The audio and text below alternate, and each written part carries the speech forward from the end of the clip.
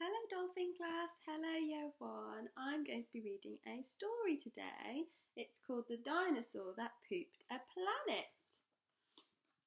Danny and Dinosaur like to have fun. Some days they had lots, some days they had none. One day they were bored, they had no games to play. Danny said, "Dinosaur, what shall we do today? We could mow the lawn, we could tidy the place, we could do our chores, or we could go to space." "But you mustn't forget to have lunch," said their mummy. "You cannot have fun without food for your tummy." So they packed a packed lunch for the Science Museum, where rockets were kept if you wanted to see them.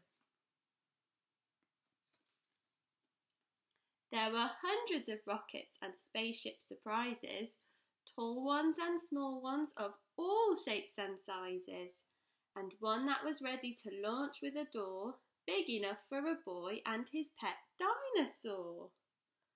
They ignored all the warnings, they couldn't care less. They pressed all the things they shouldn't have pressed.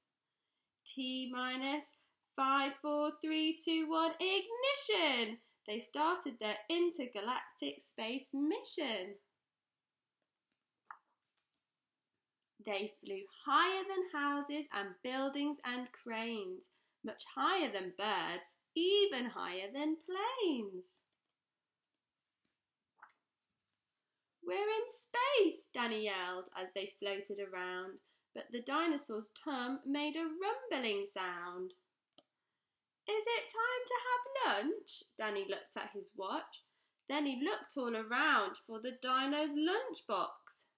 Danny started to worry, then started to panic.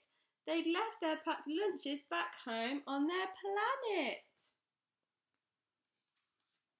So with no food on board, not the smallest of crumbs, a disastrous dinosaur feast had begun.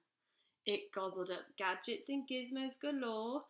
Nothing was safe from the space dinosaur. Robots and ray guns and blinking red blinkers, eating things thought up by NASA's great thinkers. The hyperdrive gamma reactor machine was swallowed along with the space tractor beam. It chewed and it chomped on the spaceship controls. The rocket was dotted with dino tooth holes. Inside it was bare, the spaceship was empty. Outside there were more things to eat, there was plenty. It broke down the door with a cool ninja chop. Out in space, dinosaurs are much harder to stop. It chomped on the moon like a big chunk of cheese, then shoved even more in its mouth with a squeeze. It munched on the Martians from Mars and their cats. Their cats are like ours, but their cats wear cool hats. Satellite Saturn and 6 supernovas, shape-shifting saucers and 7 space rovers. It guzzled 5 gallons of fuel from the tank, and Danny's jaw dropped as he watched what it drank. With a crunch and a crack and a nom nom nom nom, in one dino gulp their rocket was gone. Nothing was left, all Danny could see was a fat dinosaur where the rocket should be. And so they were stranded with no way back home, just Danny and Dino in space all alone. Now Danny was crying. He cried and he cried. He cried and his tears filled his spacesuit inside. Unless they were going to stay there forever, the dinosaur needed to do something clever. With the feeling of guilt deep down in its gut, its brain brewed a plan involving its butt. It knew there was only one thing it could do to get them back home. It needed to poo! Like a poop-powered rocket, the dinosaur flew. Dan hopped on its back and he watched as it pooed. It pooped out the robots and ray guns and blinkers. The things NASA's thinkers thought up were now stinkers. It pooped out the moon, it pooped out the stars, it pooped the space rovers and Martians from Mars. When Danny looked back, he could see a poop trail from far out in space to the dinosaur's tail. They headed for Earth and they started to orbit. It pooped on the clouds, but the clouds just absorbed it.